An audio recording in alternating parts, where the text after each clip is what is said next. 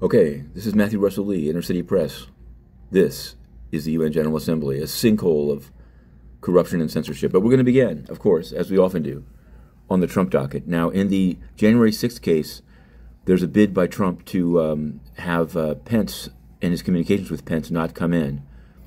What would it mean for the trial? We'll just have to see.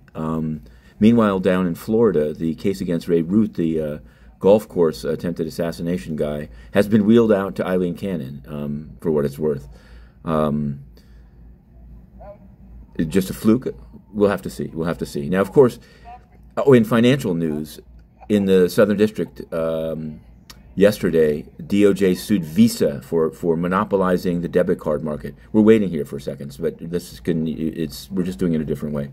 That case is numbered 24 CV 7214, and interestingly enough, 7201 of 24 is the case of Graves versus Combs, Sean Combs. Yes, about a 2001 rape.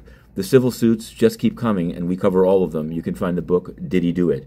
Now, there was the sentencing of Carolyn Ellison, and to be honest, it wasn't really an adversary proceeding.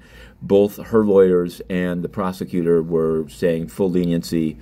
Judge Kaplan clearly had a pretty well thought out speech ready, sentencing ruling, and sentenced her to 24 months, albeit in a minimum security. What will this mean? This is sort of sets a benchmark for Nishad Singh and Gary Wang. I think I don't know if Judge Kaplan was as convinced by them. So in terms of saying you're the best cooperator ever, so we'll have to see. They might get a little bit more time. Meanwhile, in the coming storm in SDNY, which is the Adams administration corruption scandals, Banks is out. Banks is out, but will it mean he won't be indicted? I don't know. Some Banks is coming our way.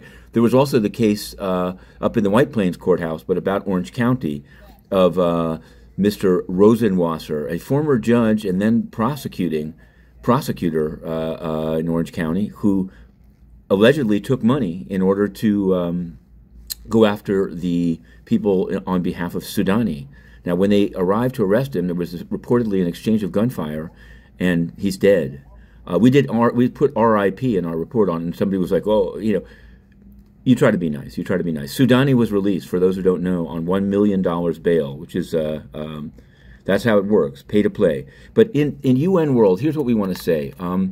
Most people focus a lot on the Biden speech, and it was what it was. He talked about his decision to not run.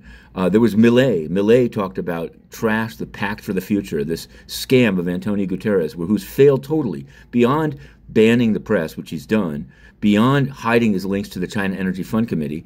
He's failed on Ukraine. He's failed on Gaza. And so he came up with a pact for the future. Millet said it's a big scam. Don't support it.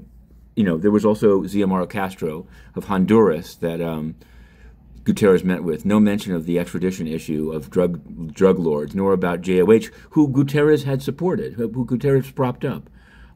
So there's that. We're going to continue to cover it today. We're putting up a number of Iran, of course, spoke, also mentioning the T word. So it is what it is, and the beat goes on. Inner City Press, Did He Do It? And the Adams project is in circulation. But we've got things to cover. To be continued, innercitypress.com.